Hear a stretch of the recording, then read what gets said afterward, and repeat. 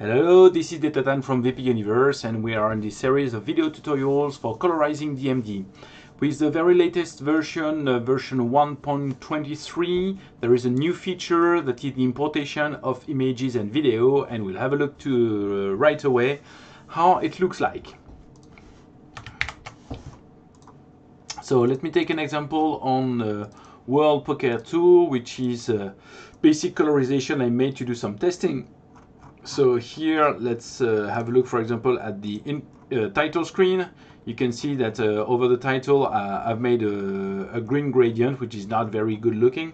So I would like to change this in order to replace it and having a more, let's say, casino-like background. So to do that, I will take the advantage of this new feature. How it works is that we will be using this image window here and the main window colorizing DMD. First I will need to select a zone, an area where I want to import the image. It can be whatever the shape that we want. And the image will just match the shape here. So let me show you. I will let's say, for example, take this one. So this is a picture. Here you can see that depending on the shape that I will be using, let's say I take a small like one, quite square, you can see that here the area, the shape of the area matches the shape that I've been drawing. If I extend this, or if I take several areas like that, it will take the gross dimension of the external shape in order to, again, try to match the area.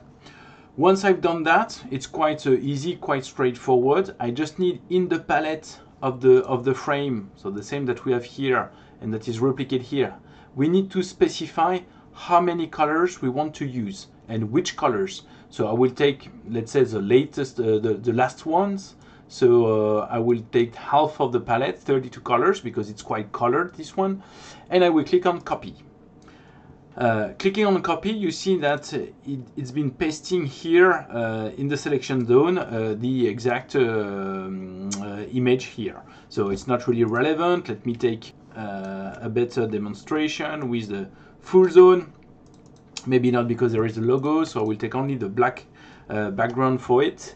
And I will select, well, I can select almost everything. I see that these colors are not used, so I will take the maximum of the palette that is available, and I will click on copy. And here I've got the screen, so you can see here in below that we have the image that has been imported. So it's really quick, really straightforward, and this way you can easily add some images to the content of your ROM and of your colorization project. Another demonstration, let's say it's for this one. You see that in this ROM there is some fireworks. So fireworks is always very nice to see, and you're very happy to have that when you're playing, but it's not always so good looking. So here on this one, I will try and show you how I can use the video of a fireworks to import it and to make it look a bit more, let's say, nice.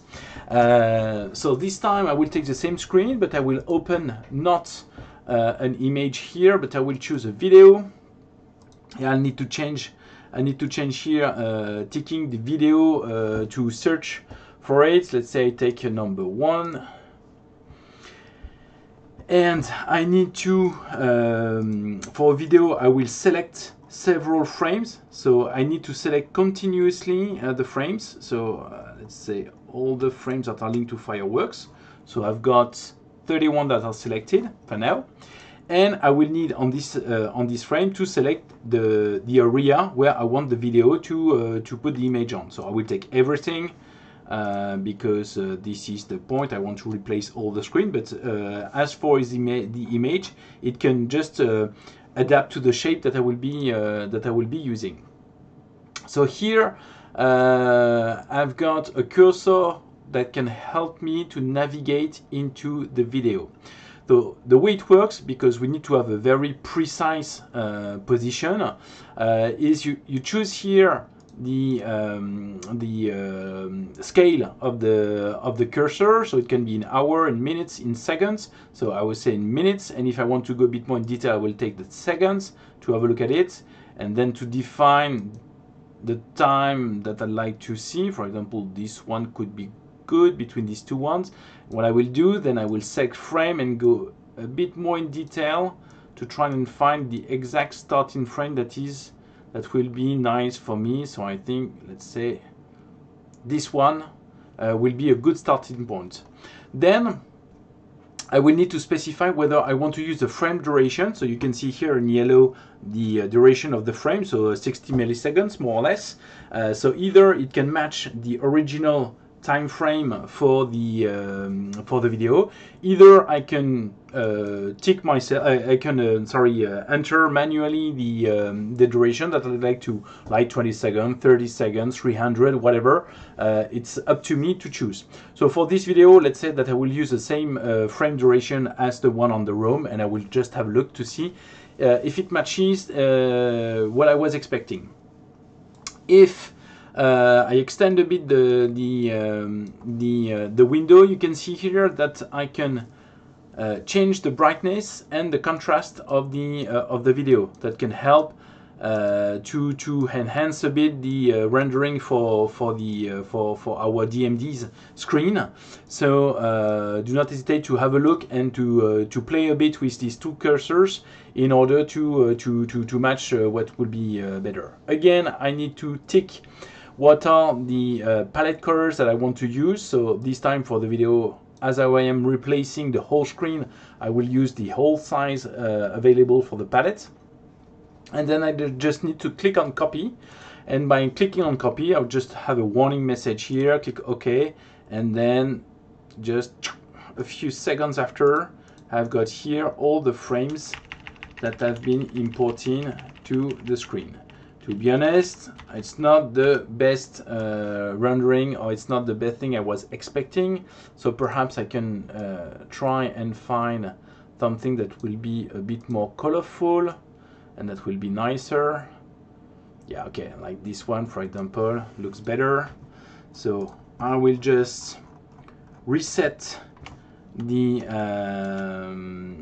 yes, I will just reset here the content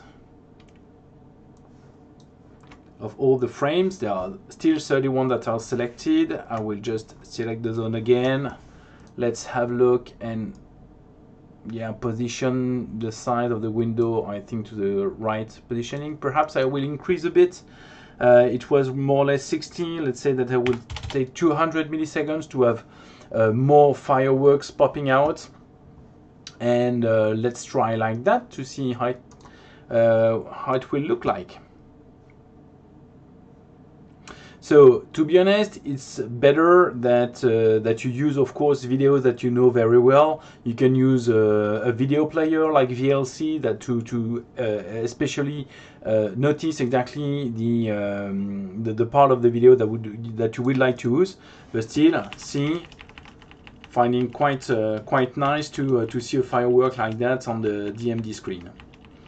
So as you can see, it was very easy to do so. Another demonstration, perhaps with a video that will be a bit brighter. Here there is a plane, you know, there is just flying.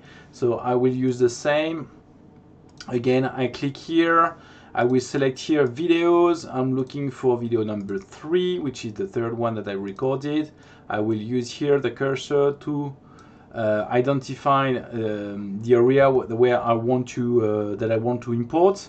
I must not forget to select the shape of the importing zone. Here I've got that.